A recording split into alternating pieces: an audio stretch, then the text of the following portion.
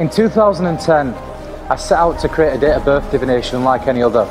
And whilst it came close to the visions I had up here, I was severely restricted in terms of the methods, subtleties and principles available to me at that time. In 2012, I worked with a multitude of performers from around the globe to bring you Isabella's Star 2, the Star Goes Supernova. And again, it fell slightly short of the visions that I had up here. After obsessing about this plot for well over 7 years, I can honestly say that I managed to make my visions a reality. This is Isabella's Star 3. Yeah, you're born on the 22nd of March. On March 6th or 7th. Which was it?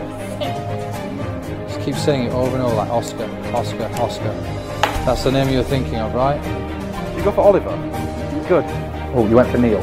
Yeah. Oh my gosh. Good. Fred? Yeah. Keep saying it like Capricorn, Capricorn, Capricorn over and over.